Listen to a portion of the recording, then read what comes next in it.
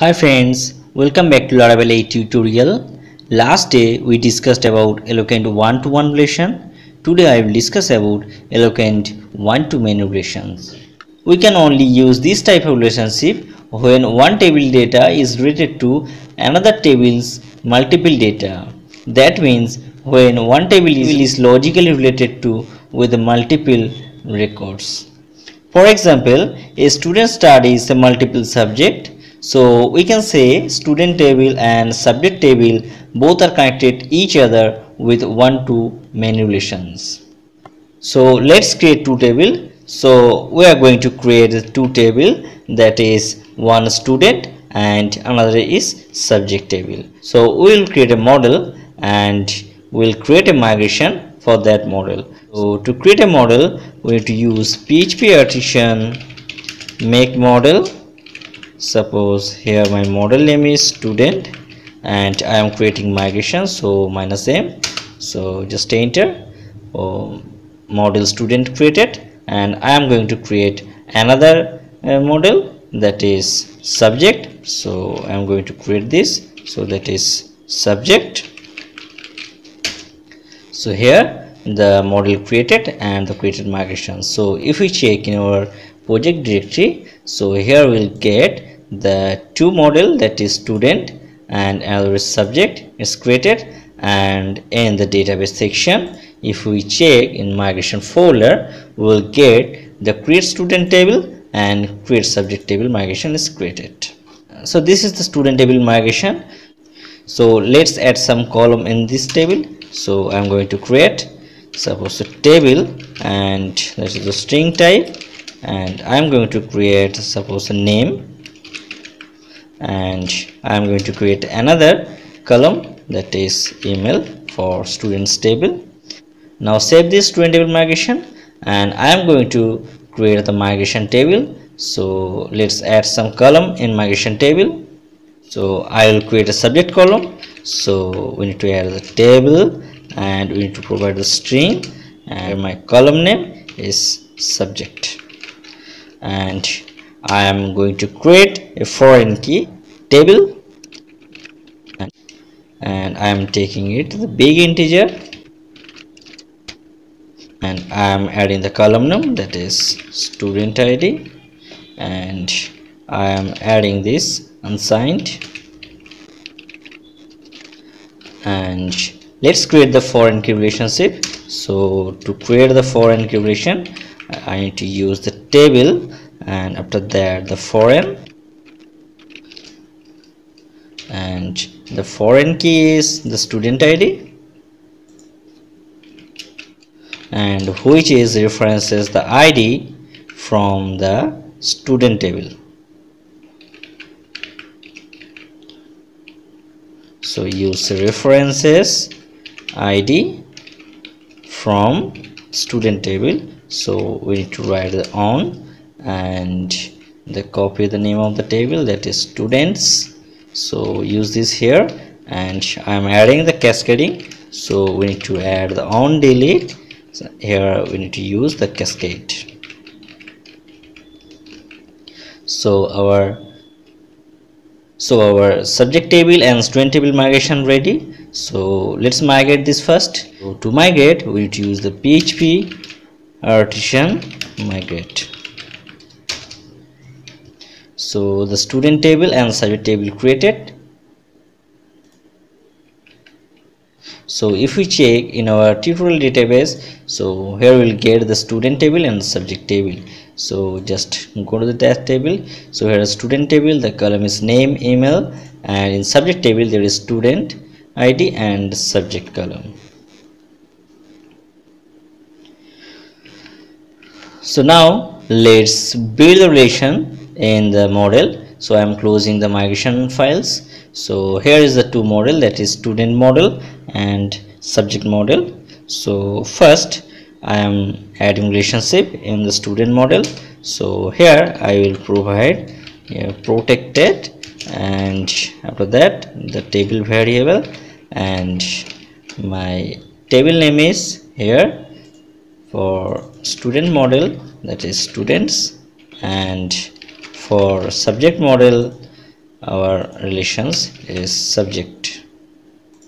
So just copy from here and this subject, and let's create a function in student model to get the subject name. So here we will use the public function subjects, and I will return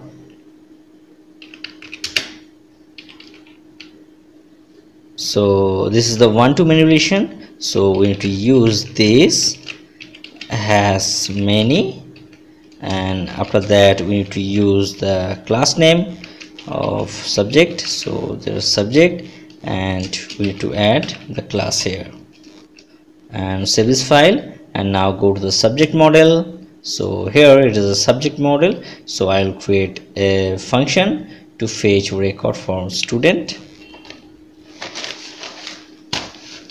So here I will create a function that is public function. Suppose the function name is students, and here I will return this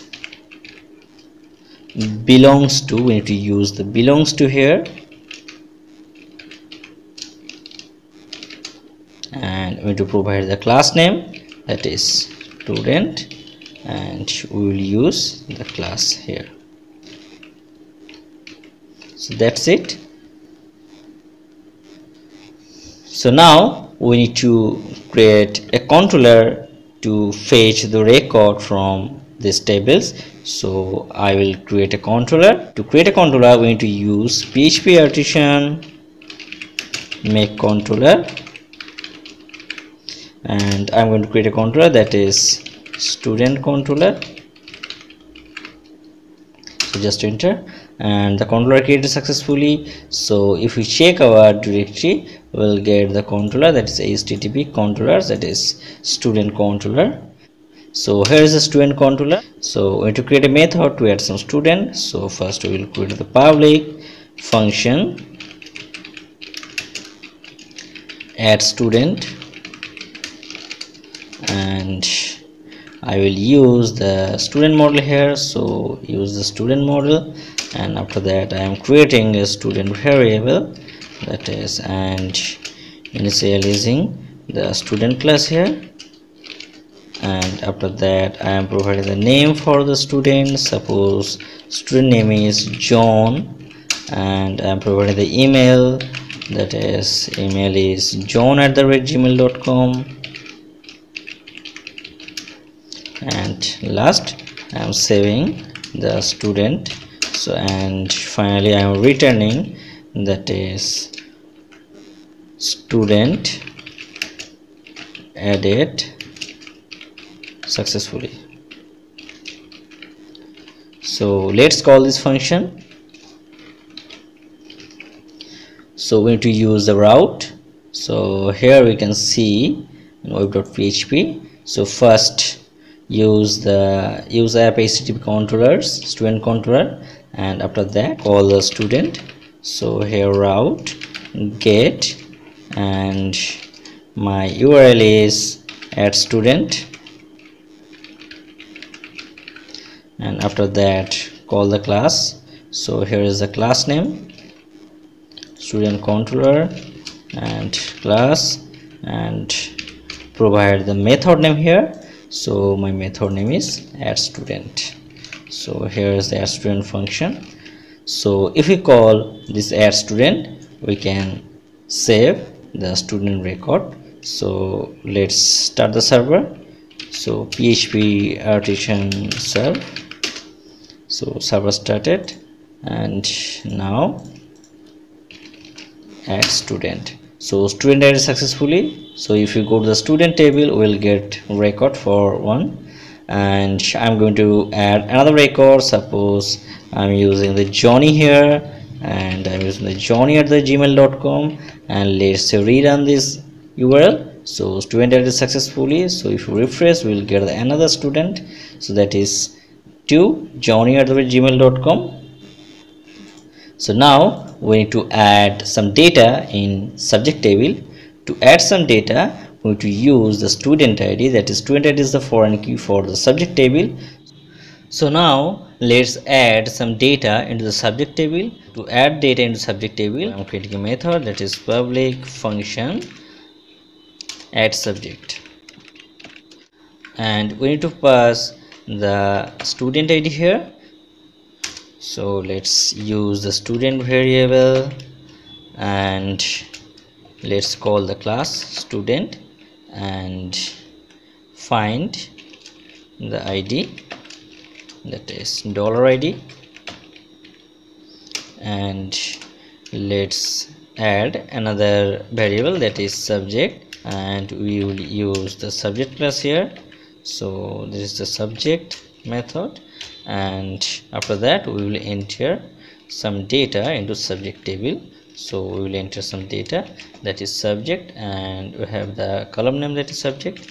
So just use this, and I am providing the value that is English, and now I need to add the foreign key that is student ID, the student, and we'll call the class and we'll call the methods, that is subjects method, and after that we'll use the save function, and in the save function we need to pass the subject variable, and after that I will write a return statement, that is subject added successfully. So let's create a route to call this function. So to create a route we need to use, suppose I am using the add subject URL, and here my method name is add subject. So let's call this, and I am passing the parameter here, so we need to pass this from here. So I will pass this parameter. So let's run this URL. So now provide the URL here, and suppose I am going to provide a subject for student 1 for John, so I will pass the student ID here. So let's enter this. So subject added successfully. So if we refresh the subject table, we will get one subject added, that is English for student ID 1. So if you want to add another subject for, suppose for Johnny, so let's change the subject name. Suppose I am using the history here, and let's use the student ID for 2. So here we can see the another subject is inserted for student ID 2. If you want to add another subject, that is economy, and I want to assign this subject for student 1 also, so let's add this. So subject added successfully. So if you refresh, we will get for student ID 1 we will get 2 subjects, that is English and economy, and for student ID 2 we have only history. Okay, so we have added some data into student table and subject table. Now we need to fetch the record. So to fetch record we need to create another function. Suppose I am creating the function that is public function get subject by student ID, and we need to pass the student ID here. So just use this, and after that, so I am taking a subject variable, that is subject, and I will use the student table class. So here we will use the student table class, and we will find the ID, and after that we will call the method name. So this is the method name, that is subjects. So here we'll use this, and just to return the subject variable. That's it. So now we need to call this from routes. So we need to use, so my function name is get subject by student ID, to provide this, and we need to provide, suppose my URL will be get subject by student, and we need to pass the student ID here. So just run this. So we'll run this URL in browser, and suppose I want to get record first 21, so just pass the 1 here. So here we can see, sorry, there is a mistake. So here we will use the subjects, and let's run this again. So here we will get the result for 2021, that is English and economy. So if we check our database, we will get the two subject, that is English and economy for 2021, and if we check for 2022, we'll get in this way. So for 2022, that is history. So here we'll get in our database, that is history. So it's all about Laravel one-to-many relationship, and next day we will learn about Laravel many-to-many relationships. If you have any queries, please comment in comment section, and please like and subscribe this channel for upcoming video. Thanks for watching this video. Bye bye.